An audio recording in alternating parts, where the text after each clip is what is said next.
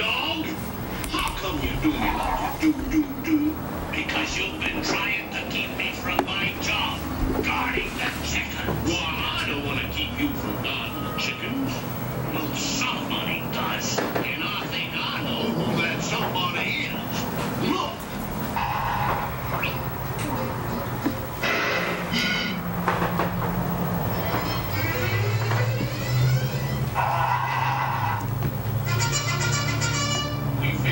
We fixed that fox, and that's only the beginning.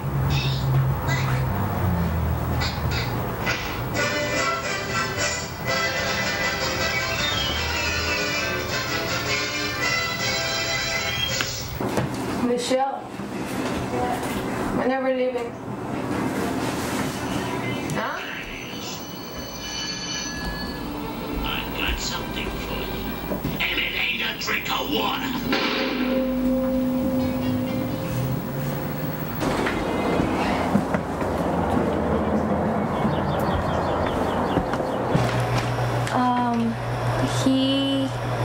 He committed suicide. I hadn't seen him in... My mom and my dad divorced when I was about 7, 8 years old. We lived in Mexico for a while, and then we came back. Then I didn't see him for 4 years, and then they called us. They said, "Oh, your dad passed away." So we had to go over there, and then they told us how it happened.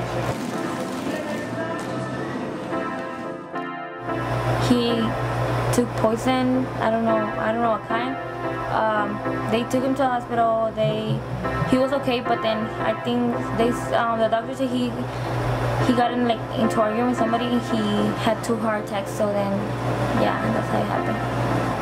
I was really close to my dad since I was little, and after that, then my I don't know. My dad was always, like, when I was little, I saw him he was a really strong person. Like, he had a strong character. He was smart.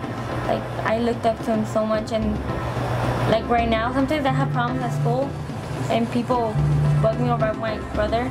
My dad always told me, never let nobody step on you, because if you do, then people are just gonna, keep on doing it. You have to show them who you are. Never be someone else for others. Always be yourself and show them who you are, and keep your head up. And that's why I'm really like, I had some problems in school, but I always remember that, and it always keeps me strong. So yeah. Es muy buena niña. A veces peleona porque pelea a veces conmigo, pero es buena muchacha.